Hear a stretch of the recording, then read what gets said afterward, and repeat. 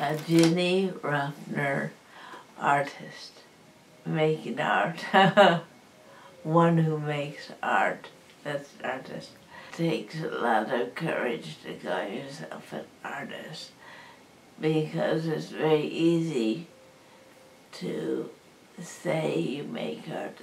Everybody says they make art, probably because my degrees are in painting. My favorite artists, visual artists, tend to be painters. Kandinsky, Miro, like Picasso, who was a bit of a jerk but a great artist. Probably Marcel Duchamp. And you notice there's no women because there's a real dearth of well-known women artists of the past. You probably name on one hand, which is really a shame, but hopefully things are changing. I think my role as a woman is to be the best I can be. And my role as an artist, my purpose as an artist, is to make people think, make them think about what they see. Hopefully invite them, not bludgeon them to make them, but to invite them to think. I'm glad you asked. That's my current favorite too.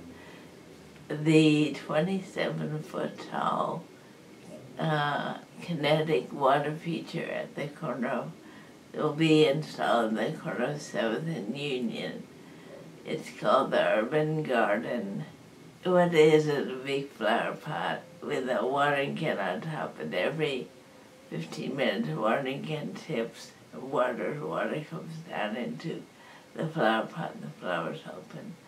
Or there's one big yellow flower that just spins all the time. And there's a window in the side so you can see what's happening. Well, the flip answer to the best thing about being an artist is the dress code.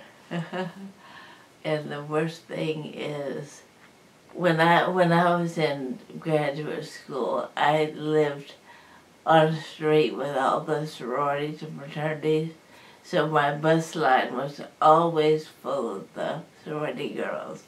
I lived in an apartment that was not in a sorority.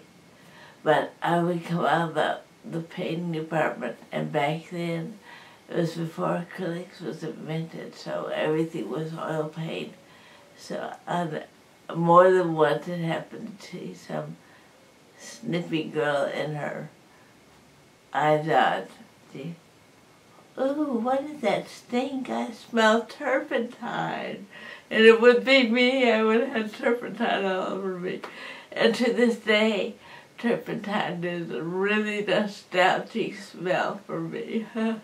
Feeling comfortable with yourself, what you're doing, where you're going, where you've been.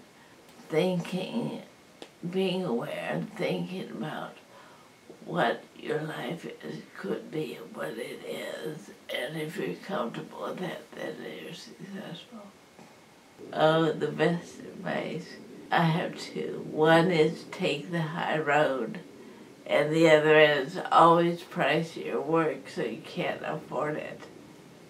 If you did it, you did it, or you didn't do it. It's in the past. That's one thing about regrets, is that they're always about something in the past. And I don't like to live